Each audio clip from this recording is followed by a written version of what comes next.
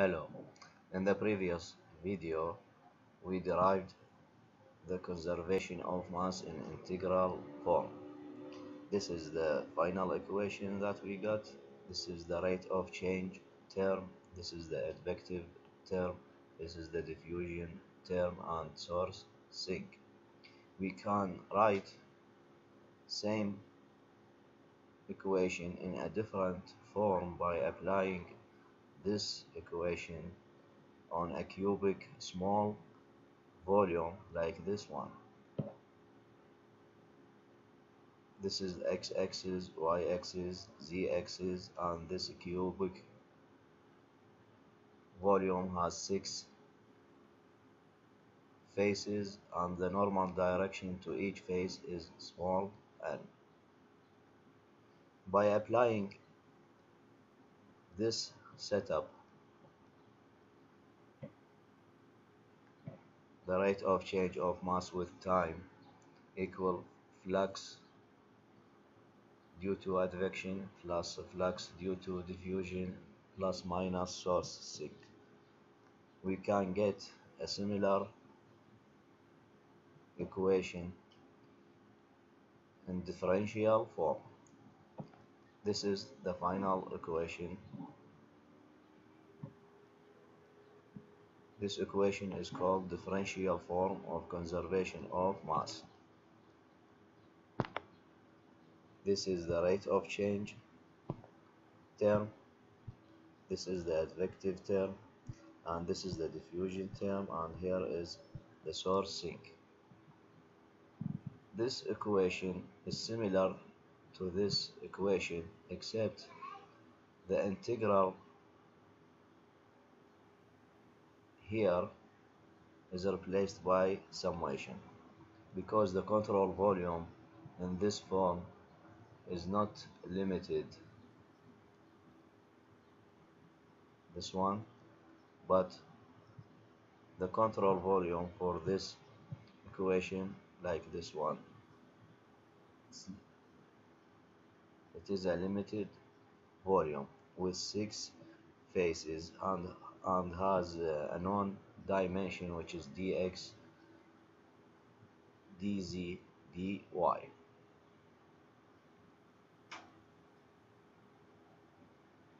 Let's expand this equation to get the transport equation for this volume. As you can see here, this is the control volume, cubic volume. Let's assume we have a flow in x direction of velocity u. Also, we have velocity in z direction and velocity in y direction, but we work on x direction first.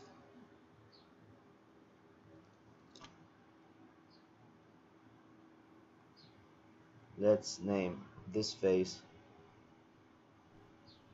which is perpendicular to the x direction, by phase 1.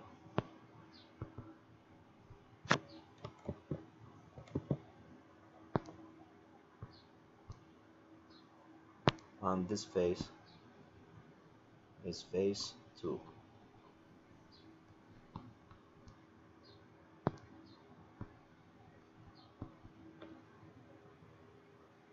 So perpendicular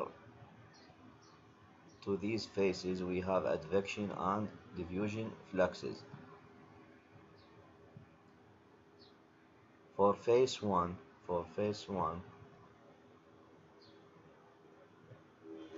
the flux is the advective flux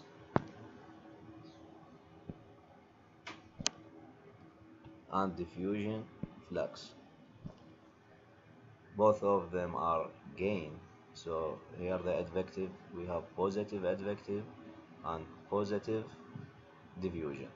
Positive diffusion. The minus sign here is related to concentration gradient.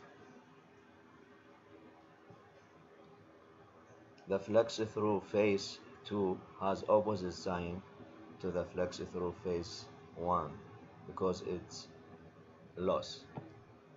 So we can write it as shown in here. This is the advective flux, and this is the diffusion flux. We have minus sign here and the plus sign here, opposite to the phase 1. So the net flux in x direction is a flux in minus a flux out. We can sum both of these fluxes to get this equation. As you see here, we have the area dy dz, which is the area of phase 1 and phase 2. It's same in all terms, so we can factor it out in here, and the rest of term are these. Now we can write the advective flux for phase 2 and the diffusive flux for phase 2 in terms of phase 1 by using Taylor series.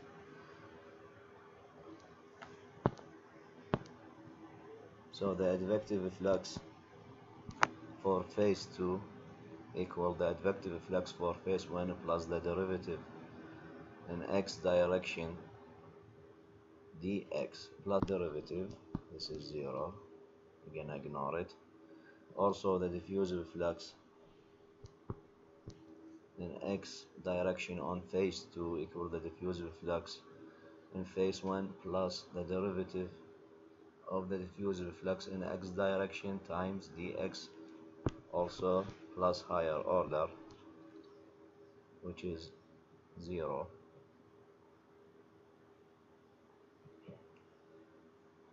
The net flux in x direction,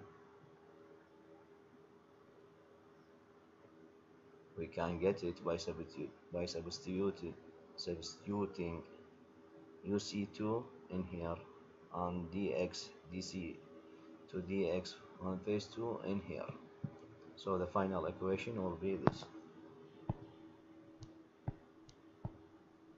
This is the net flux in x direction.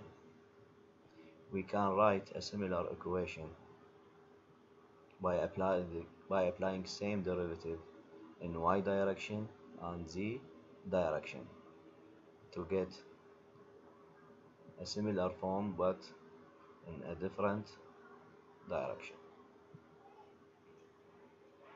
Substituting this x direction and y direction and the net flux in y direction and the net flux in the z direction in the general form in here, this is the advective and this is the diffusion, we got this form.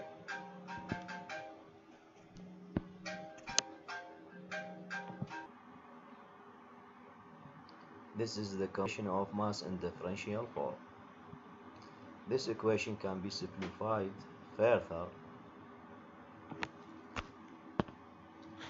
by linearizing the advective terms. This is the advective term and these are the diffusive terms.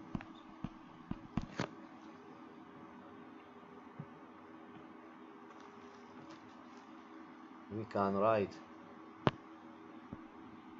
this term by u dc dx plus c du dx. Also same for this term, v d c dx plus c dv dx. Also in z direction we have w dc here y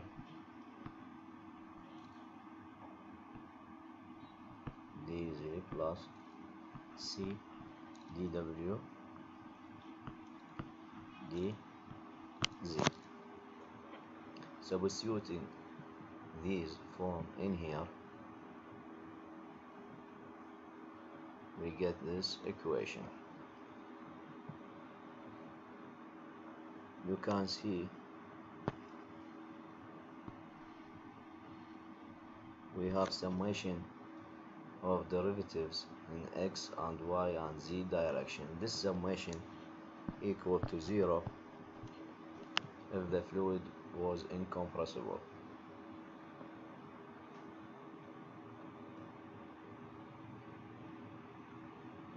So this is the general advective diffusion equation. These are the advective terms. These are diffusive terms. We can simplify further. So if we have homogeneous diffusion in x direction and in y direction and in z direction, which means that dx can be factored out of the derivative like this one.